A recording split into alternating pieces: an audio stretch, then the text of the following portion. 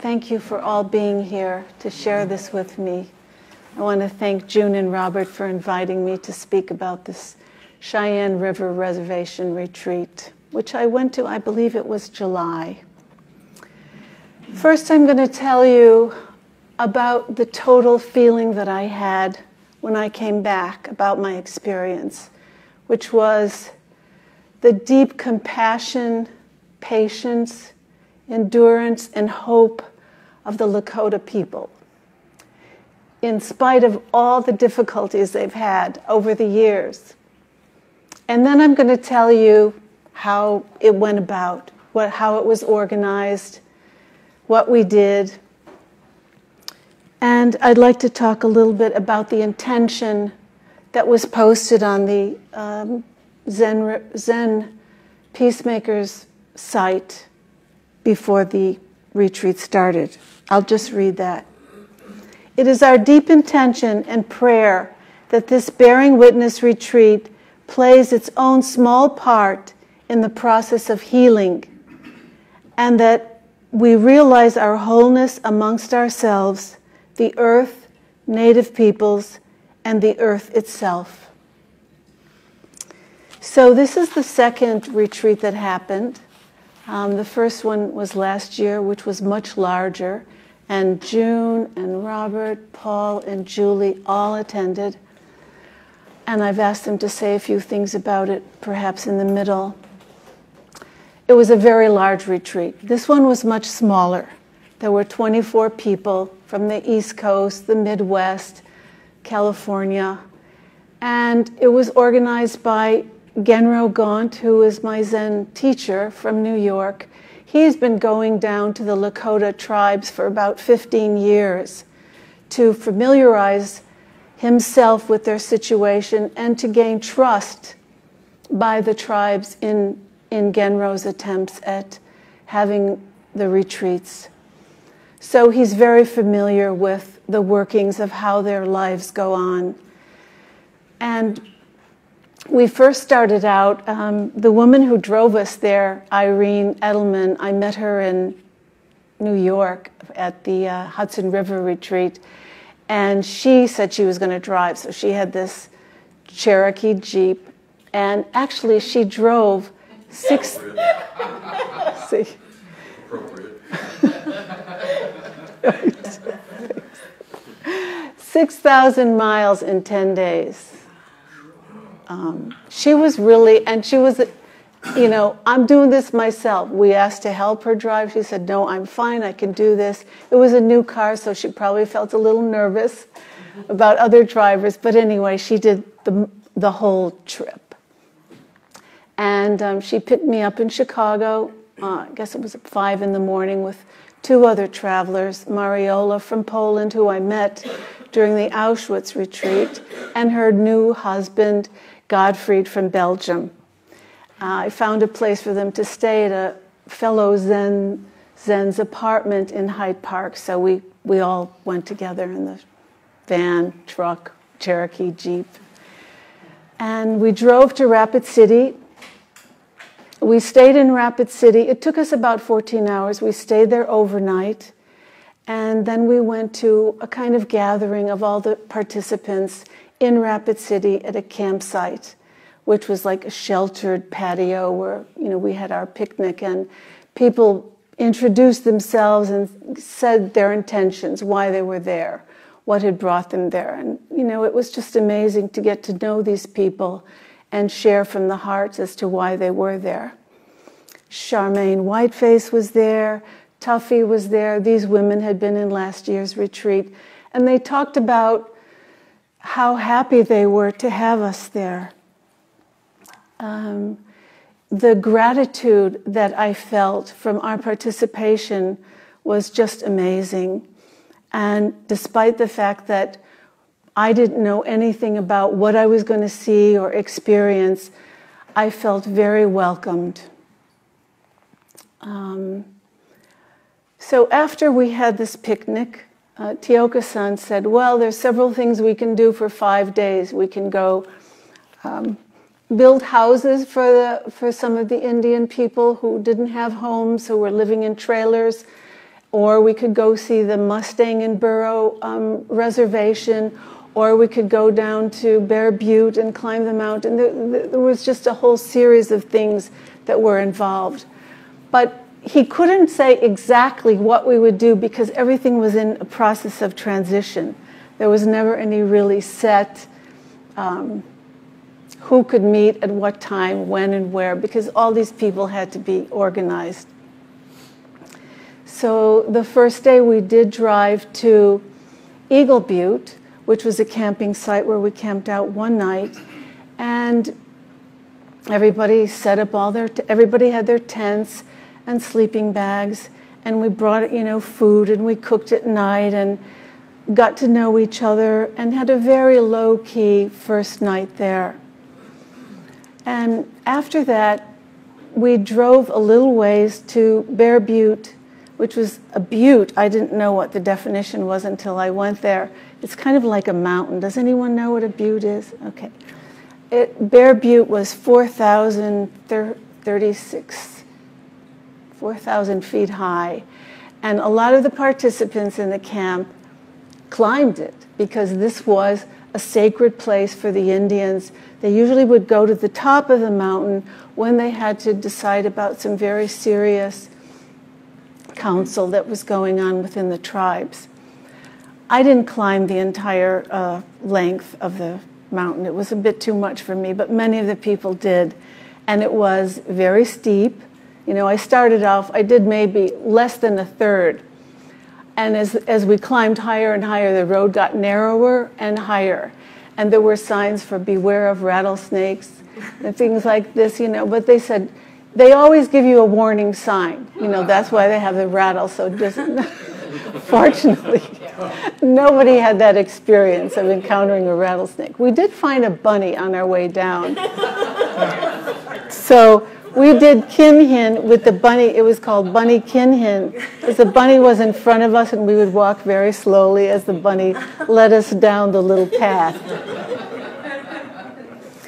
And many of the participants, of course, did get to the top, and they said it was extraordinary view. And along the way, there were trees, of course, along the butte, and there were what they called prayer bundles, which were red, gold, and black, little like bundles of tobacco that the Indians had placed along the way, giving homage to whoever and whatever cause they wanted to pray for as they were going up there.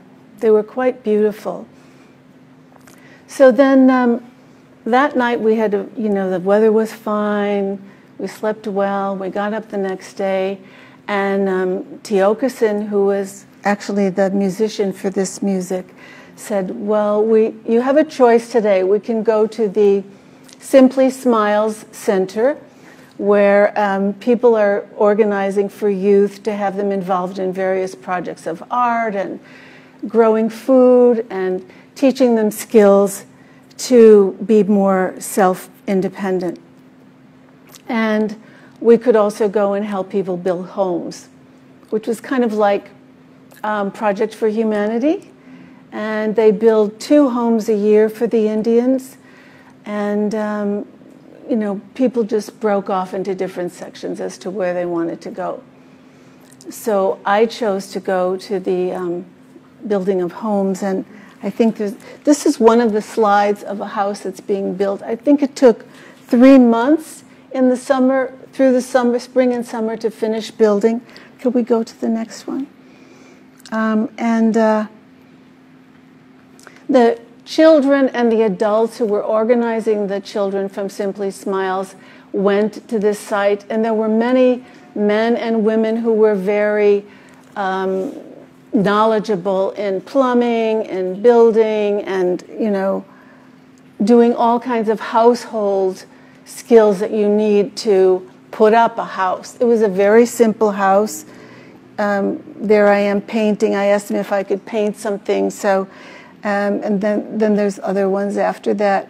People were doing scraping off plaster from the floor, putting up windows, just anything that needed to be done. And we were there for the good part of a morning, working with the youth.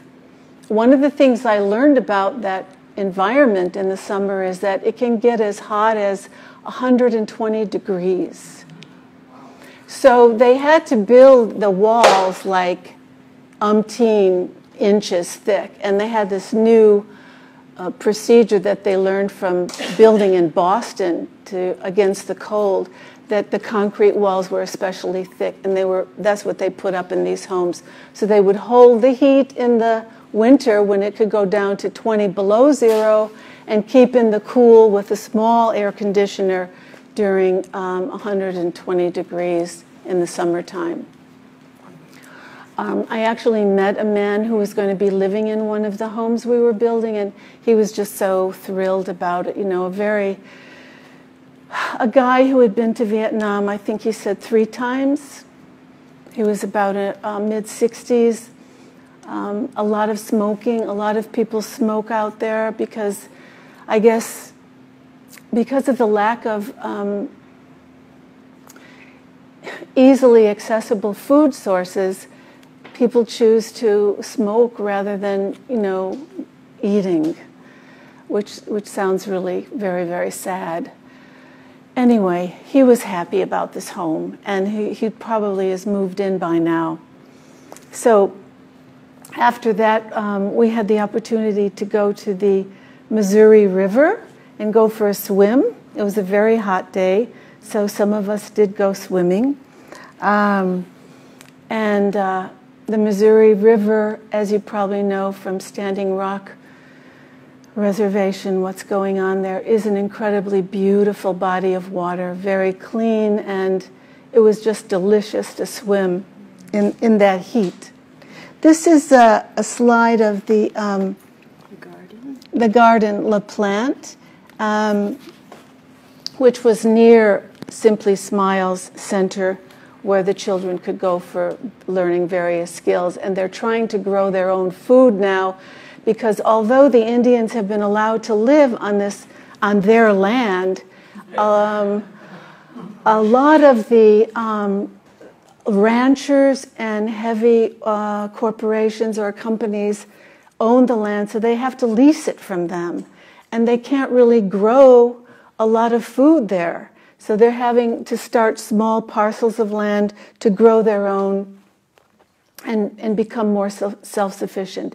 The other shocking thing I learned was that in order to get to a grocery store that was owned by it was called the Lakota Market, we had to drive 45 minutes from La Plante and other cities, other nearby towns, to get to this grocery store.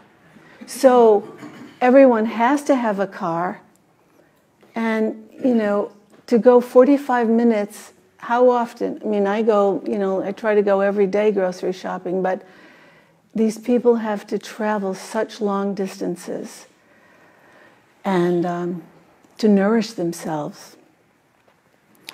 The other thing that I learned was that right now, this period of time is called the 7th generation. The 7th generation after Wounded Knee. And when Wounded Knee happened, one of the chief warriors said that our heritage has been broken, the cord of our unity has been broken, and it's going to take 7 generations before it begins to heal. So this is like the time right now. This is when it was advised that this could happen now. And as you will see, yes, you had a question, Mark? I'm just really, really touched by the emotion of what you're saying. Mm-hmm. And I'm wondering, because you were in the middle of it, were you having circle around all of these things as well? We did have circle a few times during the evenings, yes. To sort of process. Yes, to process what was going on and to, reconnect with each other. We did that several times, and near the end, we had a very large circle with the people from Simply Smiles, with the youth, and we talked about our experience there. So it was, we were being very held in a safe container with Genro and Tioka-san and many of the other elders who were there. As I was saying about the 7th generation, so the hope is there that that they can heal, that they will heal. And organizations like Simply Smiles, and then there was another Cheyenne Youth Help Group, which started in, I believe it was Bear Butte. It was an organization that's been going for 20 years. It's funded by the government, surprisingly, and probably other private donors. And there is like a beautiful brand new center for youth to do art, to do computers. They have a gym there. There's even a restaurant that is serviced by the youth. We had lunch there, and the food was delicious. They were supposed to have buffalo burgers, but they didn't have them that day. But they did have them the following day, and I heard they were really yummy. So that's going on. And also in that center, Julie Garrow is running it. And if you ever want to look it up, you could check it online, Google Cheyenne Youth River Organization. And she has a store there where the youth can sell their art projects. The other thing I learned from Tioka-san was that the Cheyenne do not have a word for art. And because it's such an integral part of their life, it's not separated like it is here. It's not something you do in addition to whatever else. It's just part of their experience. And the other word that they don't have is my, or a word about ownership. My land, my house, my whatever, because everything is so communally organized and shared. So you can imagine what was taken when the army went in and they, slaughtered these people and took away their traditions were taken away, their language, and their families. Children were taken away from their parents at the age of 3. And one man I met there, Roderick, he was reunited with his mother at the age of 9. There were pictures online you can see of young Indian children in these so-called missionary schools where they're in a certain kind of uniform. They couldn't wear any of their garb. And of course, they all look traumatized. And that's one of the other things Tioka-san told us about when we met at the picnic the very first day. He said, be prepared to know that you're going to see a lot of people who are experiencing trauma. And it's evident in the kind of silence that some of the people presented and some of the addictions that we witnessed and the alcoholism. This is a severe kind of trauma that what happens when you take away a language, tradition, and a family from a people? It's totally broken. And so there's this attempt to really reunite and form a bond with each other and also with Mother Earth. That's the other thing that was spoken about a lot with the elders, was the fracture that Western man has experienced with Mother Earth. And because of, the Indians had this relationship with Earth that was very unified and precious and respected. And now look what's happening. It's kind of like, okay, this is the payoff, We have to learn how to listen to Mother Earth, is what we were told. And let Mother Earth listen to us. I think it was the last day we went to see the elder who held the peace pipe from the White Buffalo. And he told us, I think he was also in his 70s, I think his name was Aldhelm. He said that, we have to really learn to be respectful and to walk in silence when we're in nature. One example he made about the rhythms of the Indian culture, he was talking about when a child is born, he said, we don't cut the umbilical cord immediately. We don't just, There's a certain time that you have to wait before it's the right time to do this. So, I mean, to try and comprehend that, you know, and what it means to a people, to know about those kinds of rhythms is amazing, I thought. So, all in all, you know, it was just a very emotional, beautiful learning experience about hope amidst all of this addiction, and, you know, suicide rate among the teenagers is also very high. And hopefully that will be curbed, or it's curbing, it's slowing down, or it will be stopped. I pray for that.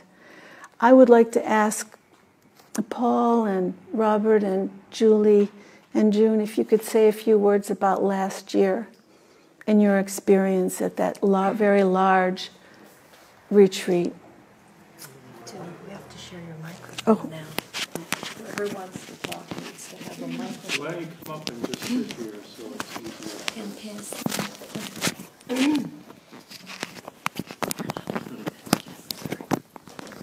Thanks.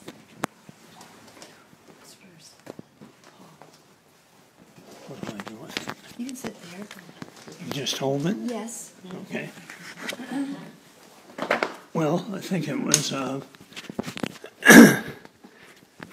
very large experience. I think it made clear to me how their culture at Zen was really taken away, that the kids were sent away, as Annie said, to missionary schools, and they were asked to give up their language and their religion and all of their the accoutrements of those, and met some really interesting people, some of whom I knew from the Auschwitz trip, and some Native Americans. What was the whitefish, Charlotte? Charmaine Whiteface? Yeah, Charmaine Whiteface. A number of them were very incredible in terms of their sharing. So I was very happy, and I felt sad, but I was very glad that I had gone. Thank you, Paul. Julie?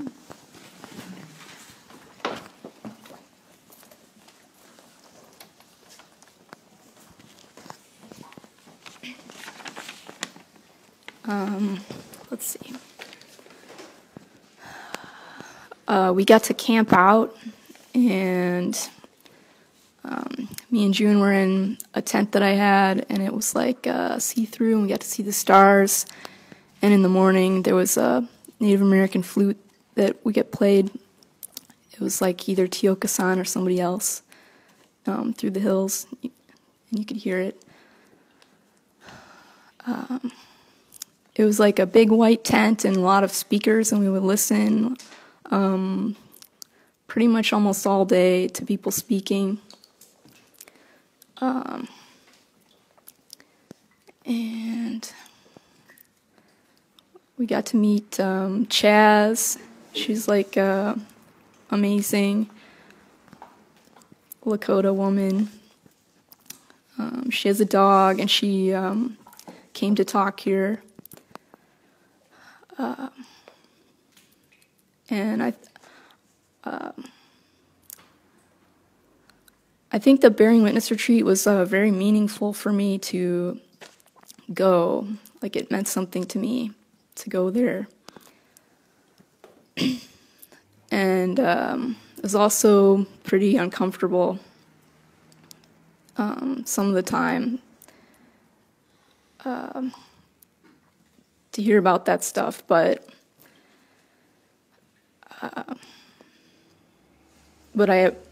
I appreciate it, and and I'm still working on the loving action part, because it's like you practice not knowing, bearing witness, and then loving action, and so I'm still doing different loving action things. now.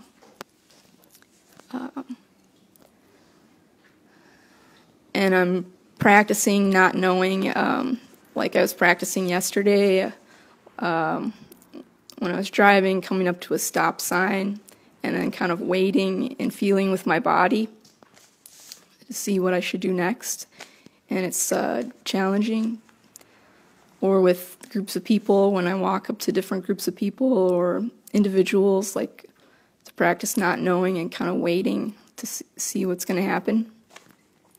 Like when people want to hug me or something like that.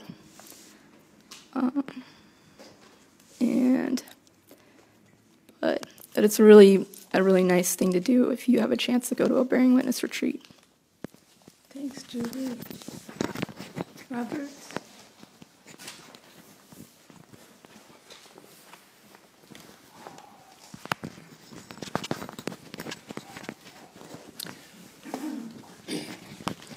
It's so hard to talk about an experience that was so overwhelming.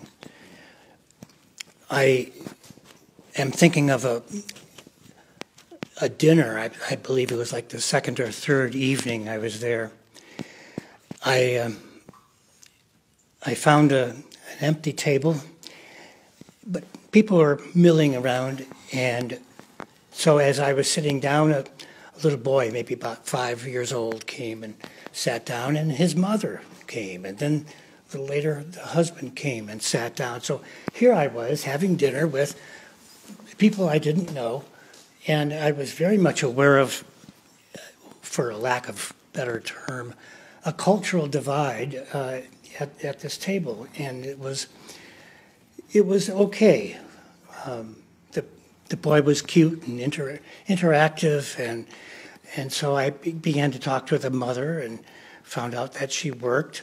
She worked for, I believe, an organization that was trying to clear some of the mines, the uranium mines. Is that right? That they have there that are causing so much problem. So I talked with her for a little bit. Her husband was not into communication. That's all right. I respect that. So it was an experience that I found meaningful in my own way, and that confronting that a barrier. But it is not a barrier. It was just something to sit with and to move in small steps like this.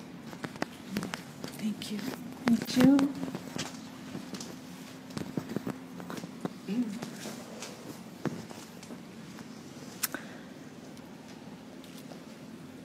So one of the things I noticed was, we all have a lot of conceptions about Native peoples, that I do still, but they're really people. And that's what I, got closer to. They're people. And they're a beautiful people, just really warm and grounded and not so complicated, although they're in complicated situations. And one thing I remember, I was very grateful for my my Hawaiian cultural heritage. And so Genro asked me if I would, do a hula. So I said, sure, I would be happy to share that. And so I I did I couldn't get, there's no wireless there. It's like, great, no wireless. And then at the same time, it's like, oh, no music, because it was all from my iPhone, right? No music. Okay, so, well, I can sing.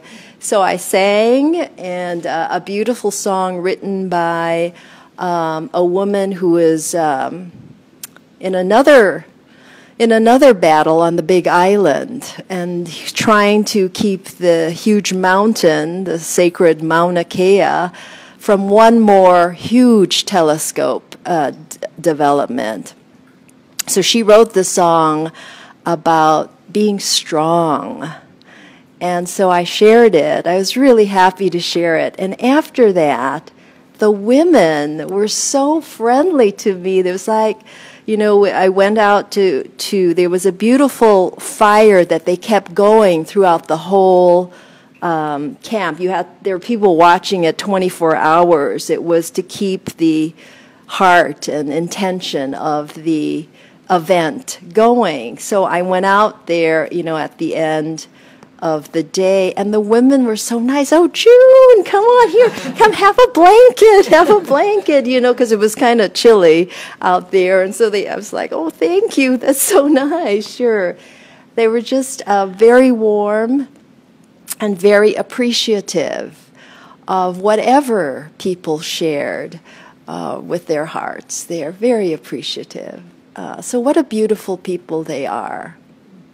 And that's what I think I really learned there, in addition to all the trauma that has happened to them. Thank you, June. I thought of a couple of things I wanted to mention. One is that we didn't have fires at night, but we did have horseback riding. And Byron Buffalo has about 6 or 8 horses on this little area in Bridges, South Dakota. And he asked if anybody wanted to go horseback riding for $15. So we said, sure. So I signed up. I gave him my money. And everybody, there was like 24 of us. It seemed like everybody wanted to ride a horse. And it was super hot. It was like 100 degrees. And I looked at these horses. I thought, oh, my God, how are they going to make it? Well, finally, about 2 hours later, I was one of the last people to get on a horse. I was a little nervous because I hadn't been on a horse in about 20 years. I got one of the old ones, and he was real tired and slow. So I had about a 5-minute ride. And then we went back into the shelter and stuck our heads under water. It was just really, really refreshing. And the last thing I want to report about is that there was a Mustang and Burro Reservation run by a woman named Susan Weissman, I think is her name. You can look that up online as well. I might have her last name wrong, but she is, how would you say it? She has bought 500 Mustangs and the land to keep them grazing.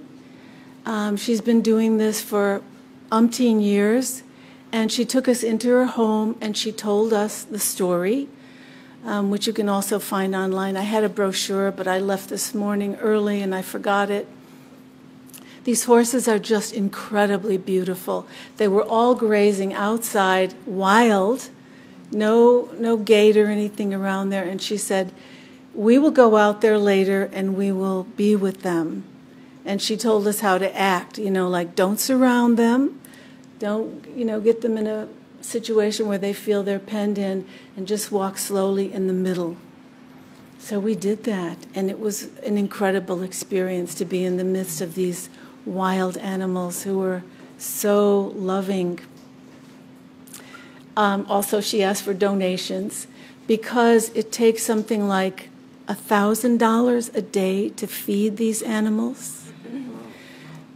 They cannot graze on the land because of ranchers owning it, and so they have a set sector of land where they can graze, and the rest of the food has to be brought in. So they have to bring in the hay to feed the horses. $1,000 a day for 500. And she goes to Congress and she pleads their case and she talks about them, and how important it is that we keep them. A lot of these animals have been killed by ranchers who weren't rescued by her. That was a really special excursion we took. And the last thing I'll say is that there was a terrific storm one night. It was like a squall. Tiogerson said, get ready, there's going to be a rainstorm. So all of a sudden it comes down like, Noah's Ark. I mean, it was just incredible. I ran in my tent And I had like a candy bar there, and I thought, okay, I'll be all right. And it just came down in like just incredibly rushing waters. Soon I noticed that the bottom of my tent felt like a waterbed. You know, it was like moving up and down, and I could see my sleeping bag was getting wet. So I stuck my head out, and I met Mariola and Gottfried in the other tent, and I said, help. So Gottfried got a shovel, and he started going around the tents making little canals so the water could go down these canals.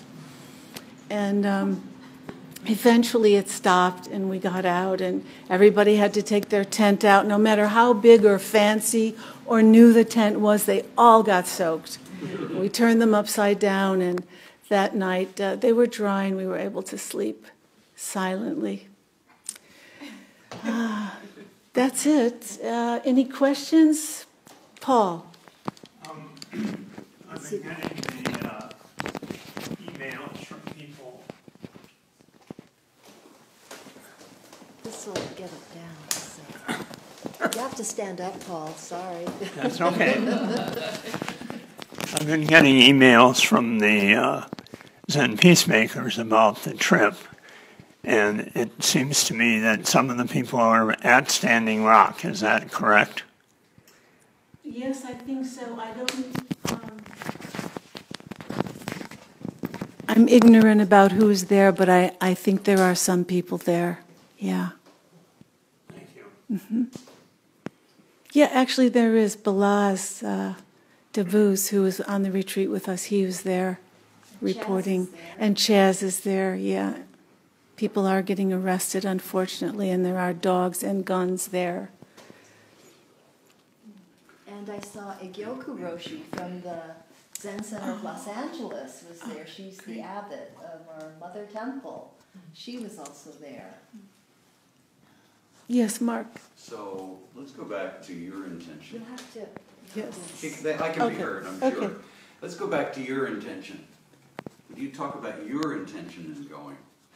My intention in going was to learn about the people, to learn about their situation, and to bear witness, to try and be as open as possible to all the feelings that came up, and to have loving kindness. And whatever that means for me, you know, when I went to Simply Smiles, I thought, yeah, maybe I'll come back here next year and volunteer. They need an art instructor. Maybe I could help them out. So these are ideas that I'm playing with now. Thank you. Yeah. Okay, thank you, everybody. Thanks so much. Thank you.